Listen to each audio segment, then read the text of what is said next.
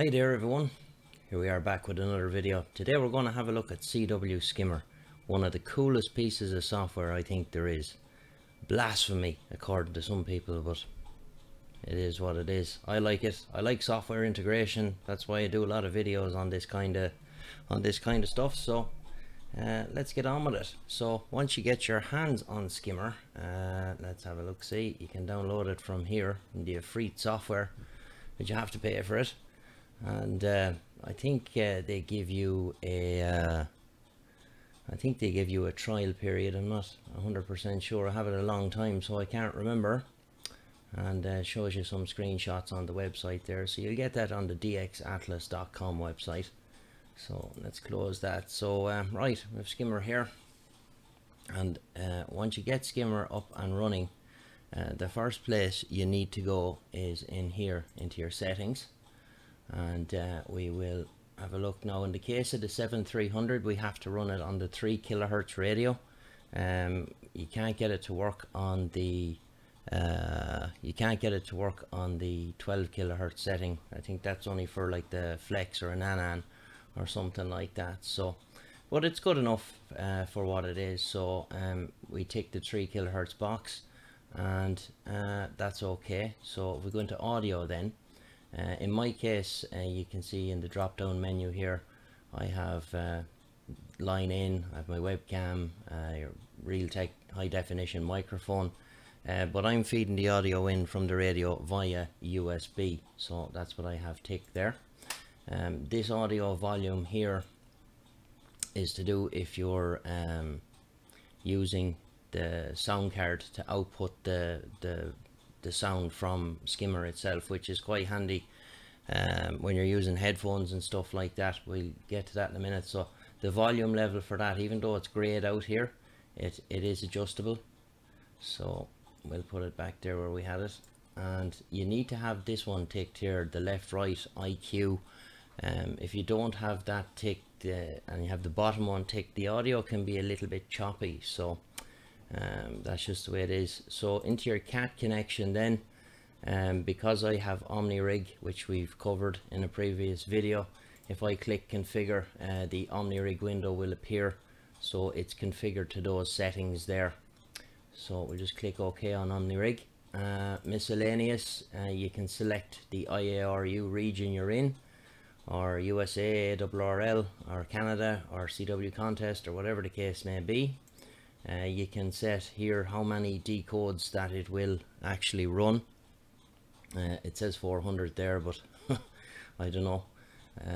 Operator, you can put in all your details here, your call, first name, QTH, grid square, etc. You can link this to a telnet cluster, where any of the calls that appear in the call list here will be automatically uploaded to the cluster.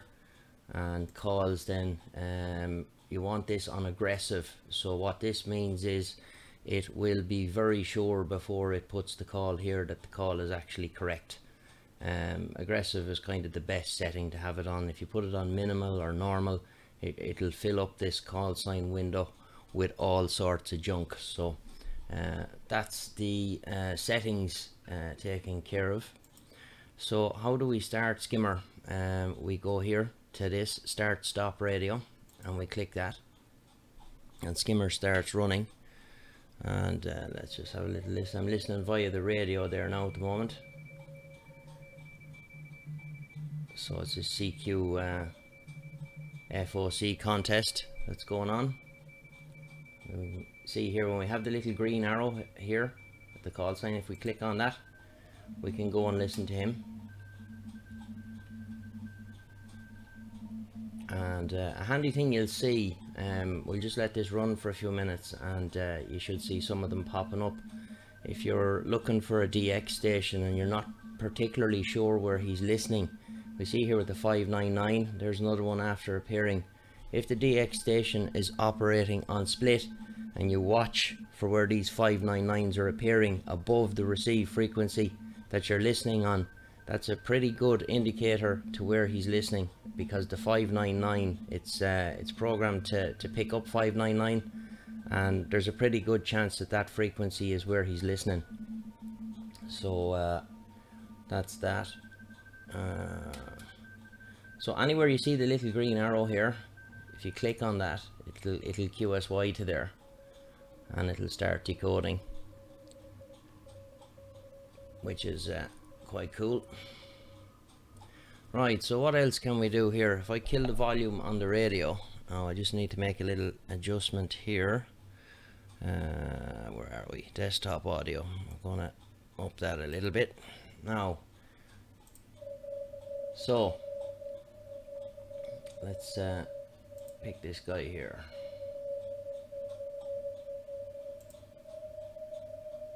Now once the window, you're anywhere here in the window, just turn that, hang on.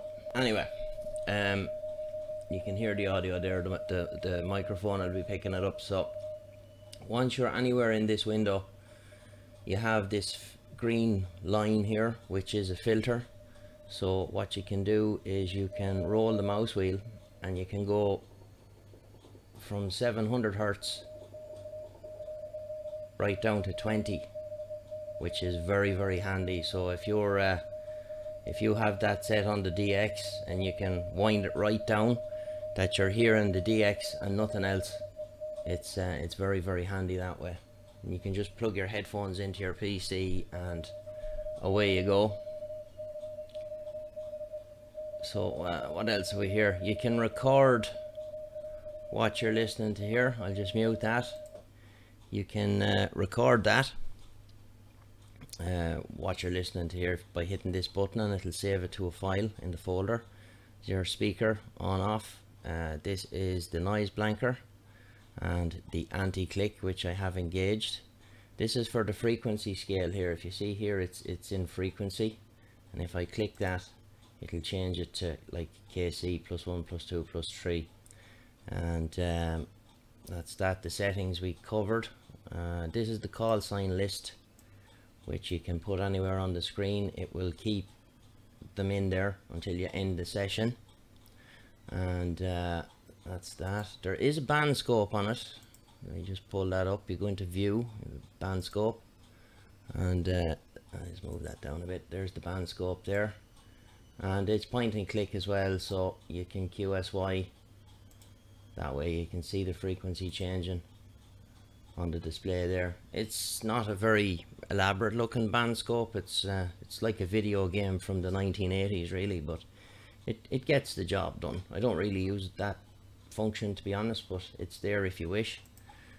What else is here in view?